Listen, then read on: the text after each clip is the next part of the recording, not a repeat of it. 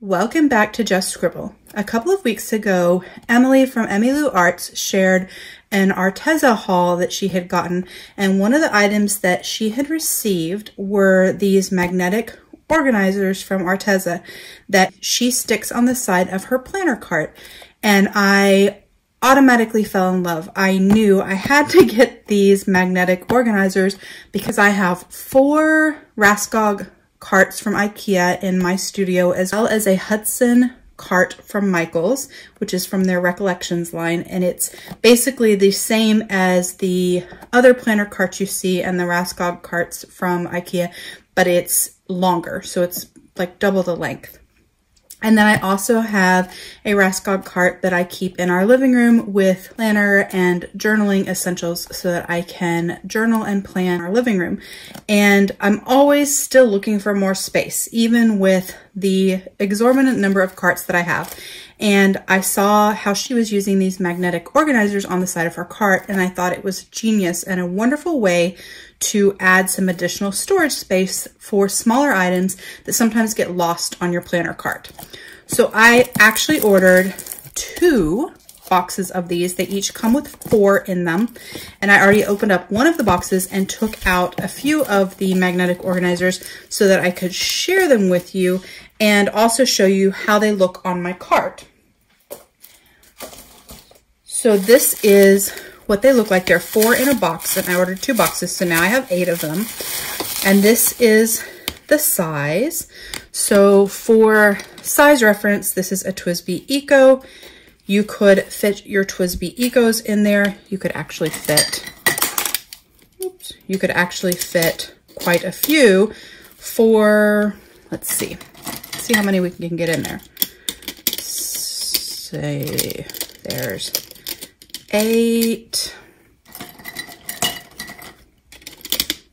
So you could get about 12 TWSBI Ecos in there, and they would be nicely stored on the side of your planner cart and laying sideways, which is a great way to store fountain pens. But they would also be great to store washi tape or post-it label tape that I use to cover up mistakes and errors in my planner. They would fit your Uni Posca paint pens. Just lots of things could fit into these little magnetic baskets. And I just thought it was genius and awesome. So I decided to order them.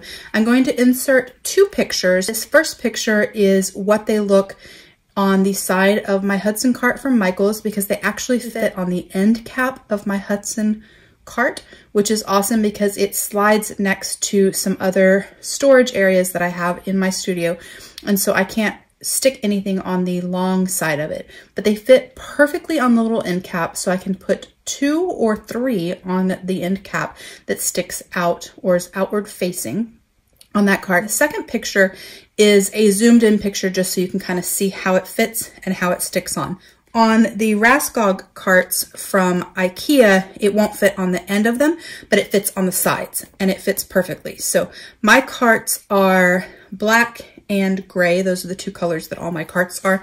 And so these are perfect for it, but I think they would look good on any color of cart that you have. So I wanted to share those and show you kind of what fits into them. So that was the primary reason that I ordered. But you know, when you go online and you go to order something, you can't just order one thing. So I actually ordered 4 things. I ordered these 2 boxes of these cute little magnetic storage bins. And then I ordered some holographic multicolor adhesive vinyl for my Cricut. So I haven't even opened this, but I wanted to share it with you guys. I don't know how many of you use Cricuts or Silhouettes and use vinyl, but I do use it a lot, and I'm always looking for new vinyl, but especially holographic vinyl, because it is most definitely my favorite. And this was a great set with a lot of different colors. As you can see, they shine beautifully and change colors as the light hits them, and I'm super excited about trying them out. I haven't tried it with my Cricut to see how they actually work or how well they actually work, but I have bought other holographic vinyls on Amazon from generic brands, and they have worked great. So I would assume that the Arteza ones will work wonderfully. So that is another item that I ordered. And then I ordered this watercolor pad that has 14 sheets of 100% cotton cold press watercolor paper. I'll open it up to show you real quick. They did a really nice job of packaging because they actually put these little square edges on there to protect the edges of your watercolor pad, which I think is a really nice touch. And it is a beautiful, very textured, nice and thick watercolor paper. So you can see the pad. Really excited about trying this out. There is some of the information about it. But the fourth item I bought, I actually bought with you guys in mind because I thought it might be something nice to share with you guys and do a test to see if these work as well as the name brand version. So Arteza also has a vintage medium point quick dry pen in vintage colors similar to the Zebra Sarasa Vintage colors. So what I thought I would do is open it up and share the colors with you and do a swatching comparison that compares these colors to the Zebra colors. So I only have 6 of the 10 Zebra Sarasa colors, but I thought it would still be a really good comparison to show you. So the Zebra Sarasa pens are under $2 a pen, but you can get a set of 5 of the colors for $8.50, I think it is, on Jet Pens. And so to get the full set of 10 colors, it's around $17. The full set of 10 colors from the Arteza is around $13. So although not a huge price savings, it is cheaper. And if there were other things that you were looking for on the Arteza site, it might be something you would want to add to your order. So I'm going to open these up and we're going to do a little comparison. So just visually, the colors are very similar. So if you look and compare this one to that one, the body colors are very similar. The only one that's quite different, the brown is very similar, is this black one, because this is kind of a weird green gray black color for the sepia, and their black is more of a jet black. So I'm going to get out my B6 Scribbles That Matter that I use for swatching. So this is actually the page where I had originally swatched the 5 colors there, and then I added the 6th one before I did this video just to keep them all together. But I'm going to draw a little line. We'll use this marker.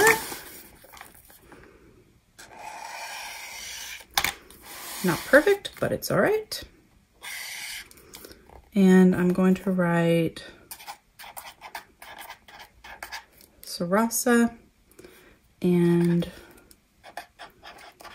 Arteza, just so we have some differentiation and we can see the differences between the two. So I'm going to start with the red-black Sarasa.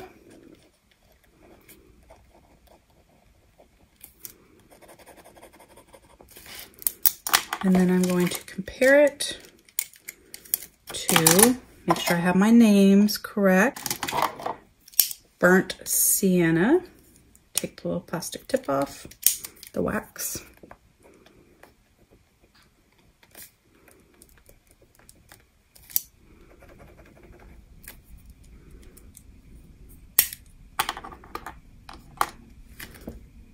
Then Camel Yellow.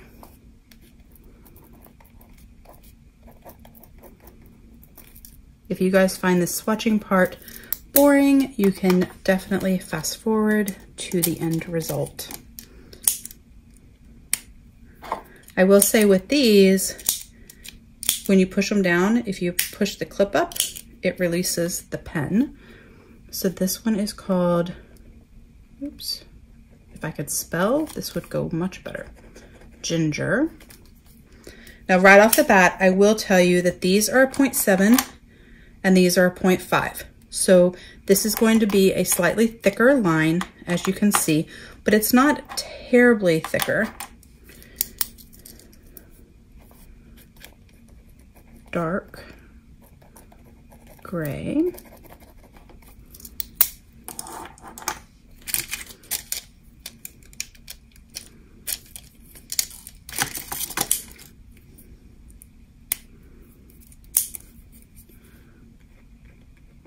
So that is not similar. This is probably so far the one that is the most different.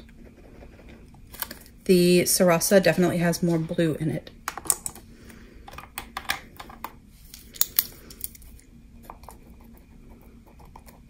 Brown, gray.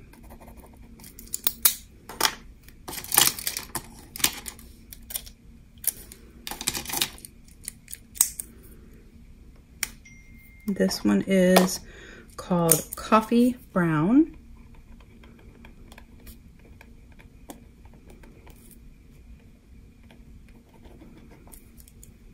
That one is a little browner, less gray as well.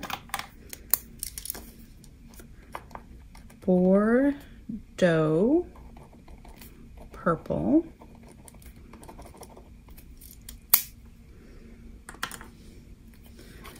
And vintage grape. Wax doesn't want to come off that one. Vintage grape purple. That one is a little more red.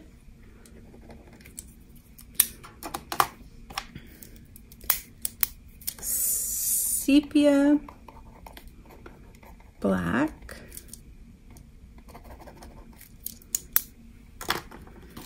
And theirs is called Noir.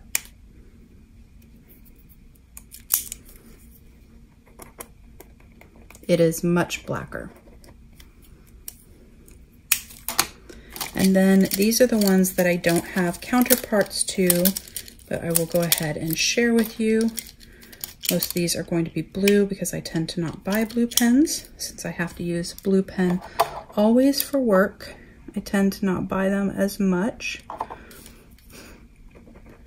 Midnight blue. That is a really pretty blue color. And then this is evening blue. Make sure I'm still on the screen for you guys. Now that's a super unique blue. I like that a lot. This one is called Rose.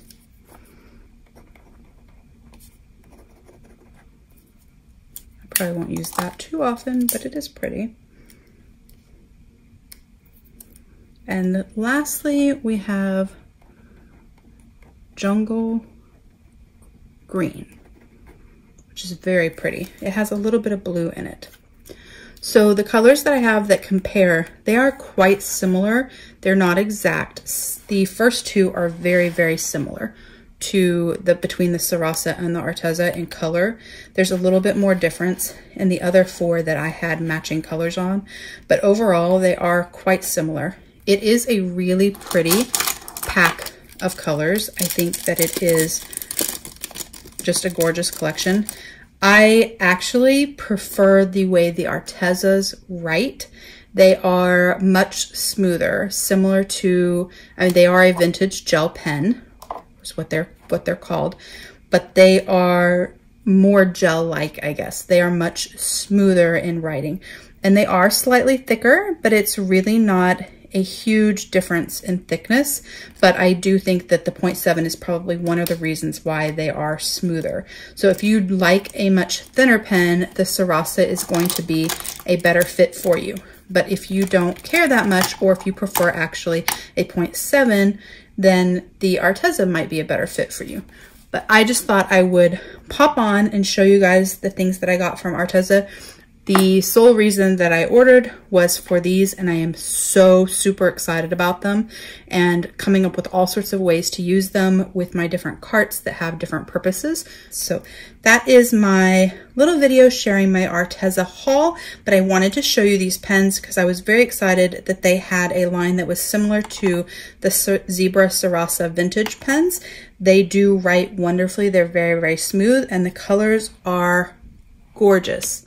I hope you enjoyed this video sharing my Arteza haul. If you have any questions about any of the items that I shared in the video, please don't hesitate to comment below. Make sure you're subscribed so you don't miss future videos, and don't forget to just scribble.